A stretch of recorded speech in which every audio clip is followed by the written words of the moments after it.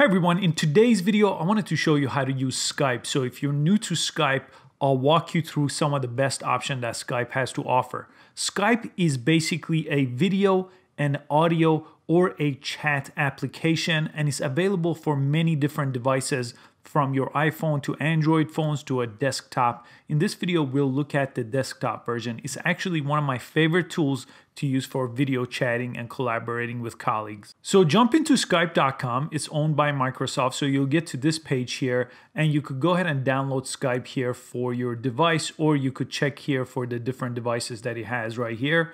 But I already downloaded it for my Mac here. And once you download it, again, press download. It will download it here to your Mac and it will open up once you finish the download process.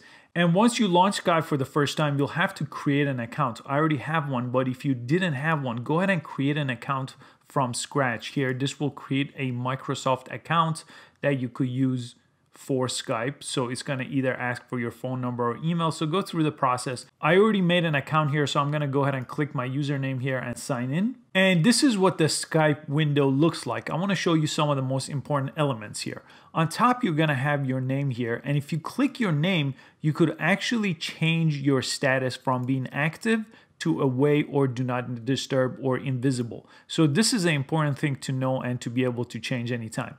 Your Skype username is what's underneath your name. So this is my Skype username right underneath my name.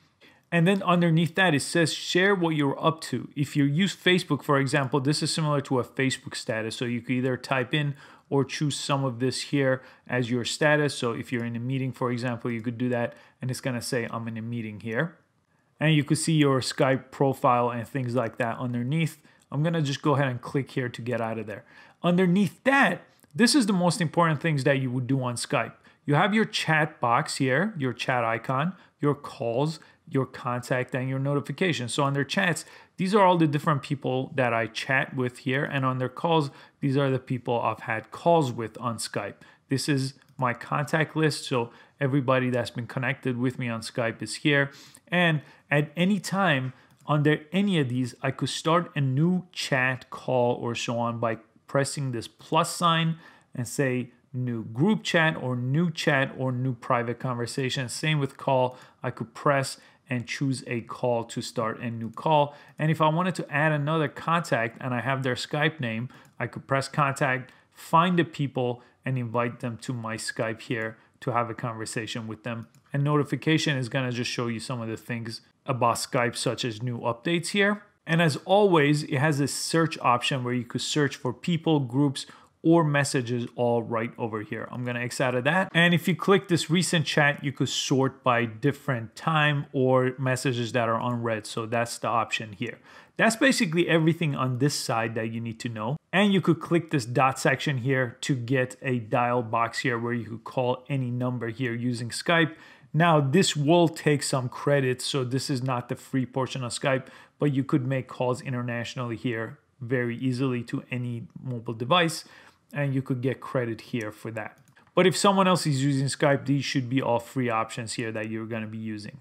So let's go ahead and start a message here. So I'm under the chat icon, and I could always go in the middle here and start a conversation. I could always click that and search for someone to chat with. But in this case, I'm just going to go under the chat icon and press the plus sign here to start a new chat. So I'll say new chat, and then I have to choose someone I want to chat with.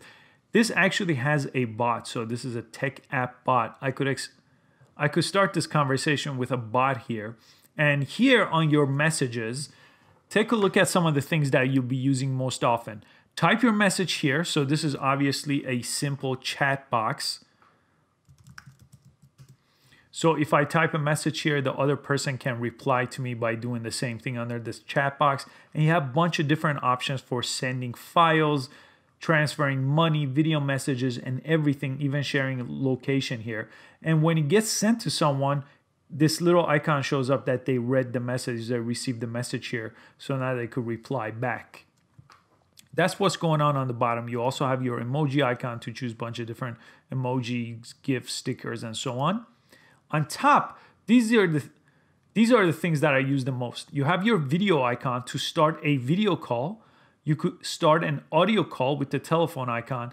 and you could add other people and make this a group chat. So right now it's a single chat between me and the tech app.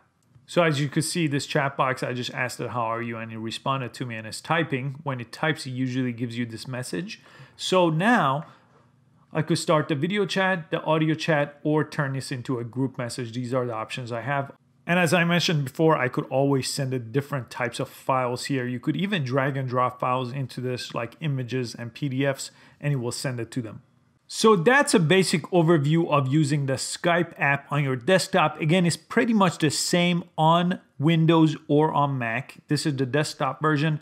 The mobile version is a little bit different, but the same fundamental features apply. So here's an incoming call coming from a video, so I could press that and start a call. In this case, I'm gonna press decline here and decline that call. So that's what happens when someone calls you. In this case, it was the chatbot trying to contact me. I hope you found this quick video useful. Please give it a thumbs up and subscribe for videos just like this posted every single day on this channel. And I hope to catch you next time. Thanks for watching.